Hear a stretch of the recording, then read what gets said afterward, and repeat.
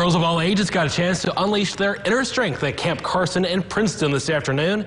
The event, organized by the Girl Scouts of Southwest Indiana, featured a variety of events like archery, canoeing, and a 50-foot alpine climbing tower.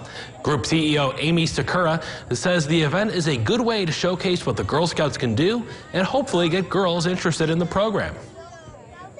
What it really does is get girls back into Girl Scouts at the start of the year. If anybody's interested in learning more about what we do, it allows girls to unleash their inner strength and find out what they really love to do, and it allows them to meet their potential out here in the outdoors. Girls also got a chance to learn about science, technology, engineering, and math, as well as entrepreneurship and valuable life skills.